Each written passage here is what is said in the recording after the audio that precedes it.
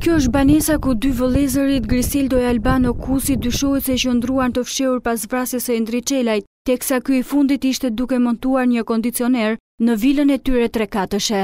E ndodhur mes shkurreve e pemëve të larta, banesa 2 katëshe në fshatin Allgjat është pikërisht banesa ku policia dyshon se dy vëllezërit Kusi kanë qëndruar të fshehur për 2 ditë pas krimit të rënd që tronditi mbar opinionin. Burimet bëjnë me dije se banesa e cila u bë sot objekti kontrollit të policisë është e xhaxhai të vëllezërve Kusi.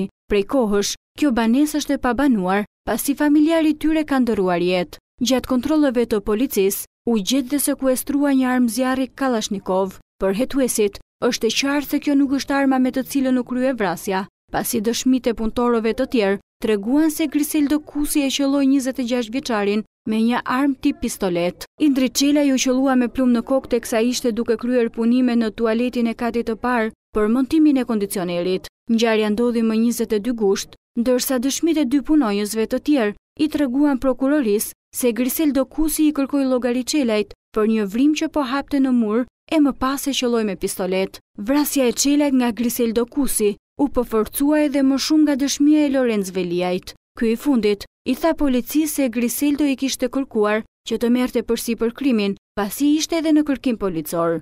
2 ditë pas vrasjes tan burimet, antena telefonike zbuluan se vëllezërit Kusi ndodheshin në zonën e Vorës, ku i shpëtuan edhe arrestimit të policisë. Por vetëm pak ditë më pas, në rrugë operative policia kishte marrë të dhëna se 2 të kërkuarit ishin larguar drejt qytetit të Korçës, edhe pse në sistemin Teams Griseldo e Albano Kusi rezultojnë të jenë brenda territorit shqiptar, grupi hetimor ka dyshime të forta se ata janë larguar drejt Greqisë në mënyrë ilegale.